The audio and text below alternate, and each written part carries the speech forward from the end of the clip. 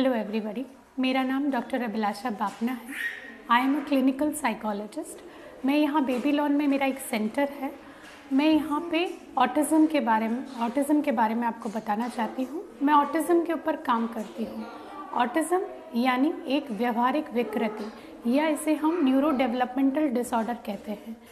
ये अधिकतर छोटे बच्चों के अंदर यानी जिसकी आयु 1 से 3 वर्ष के होती है, उन बच्चों के अंदर अधिकतर कुछ हमको विकृतियाँ मिलती है। जैसे कि हमारा बच्चा बोल नहीं पा रहा है, उस उम्र के अंदर प्रॉपर शब्द नहीं आ रहे, तरीके से बोल नहीं पा रहा है, आवाज़ें हैं, किसी भी कार्य को बार बार करते रहना है, दूसरे छोटे बच्चों के साथ खेल नहीं पाता है और दूसरे बच्चों के साथ मिल नहीं पाता है, अपने अंदर रहता है, उसे कहते हैं व्यवहारिक विकृति।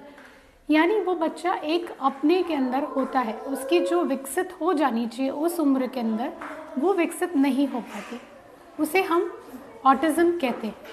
ऑटिज़म के लिए क्या कर सकते हैं? ऑटिज़म अगर आपको अपने किसी बच्चे के अंदर या आस पड़ोस के अंदर किसी बच्चे के अंदर इस तरह का कोई डेवलपमेंटल डिले मिल रहा है तो उस बच्चे के लिए सबसे बेस्ट होता है कि आप उस बच्चे के साथ काम करें। काम करने का अर्थ होता है आप किसी अच्छे प्रोफेशनल से मिलें,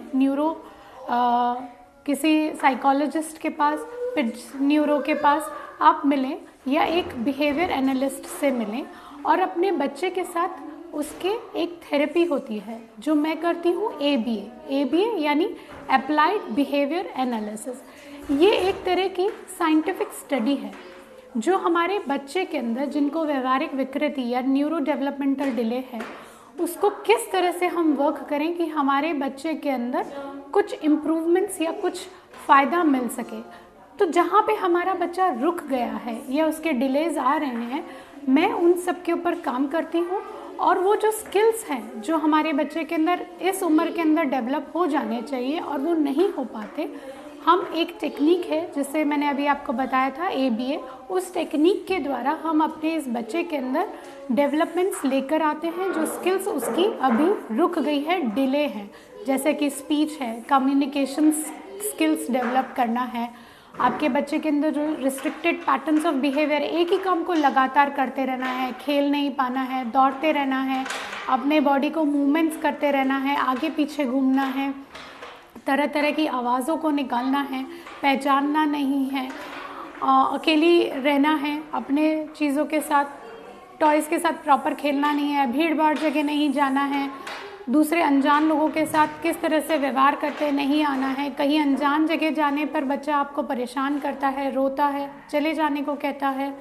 यानी ये सारी उस बच्चे के लिए एक व्यवहारिक विकृति यानी डेवलपमेंटल डिलेज आ रहे हैं, तो आप प्लीज़ किसी एक न्यूरो पीडियाट्रिशियन से मिलें या क्लिनिकल साइकोलॉजिस्ट से मिलें और उस बच्चे के लिए जो बेस्ट तरीका है जिसे हम उस बच्चे के अंदर थोड़ा सा डेवलपमेंट ला सकें, तो प्लीज़ आप कांटेक्ट करें किसी अच्छे पीडियाट्रिशियन से और उस बच्चे के अंदर काम करने से ही हमें मिलेगा। इसके अंदर जितनी जल्दी वर्क करते हैं, कहते हैं ऑटिज़म में, उतनी ही जल्दी बच्चे को फ़ायदा होता है। तो बच्चे की उम्र के हिसाब से उसके साथ जल्दी से जल्दी काम करना शुरू करने से हमें बहुत जल्दी उस बच्चे के अंदर आपको फ़ायदा दिखेगा। तो प्लीज़ उस बच्चे के अंदर जल्दी से जल्दी टाइम डिले ना करें, 5 साल की उम्र तक का वेट ना करें। जब आपको लगे कि मेरे बच्चे के अंदर या किसी भी बच्चे के अंदर कोई दिक्कत आ रही है या वो डिले नहीं हो पा रहा है, तो प्लीज़ आप उस बच्चे को किसी अच्छे प्रोफेशनल से डील करें और उस बच्चे के अंदर काम करना शुरू करें। मेरा सेंटर बेबीलोन हॉस्पिटल के अंदर है, तो आप इससे संपर्क कर सकते हैं। धन्यवाद।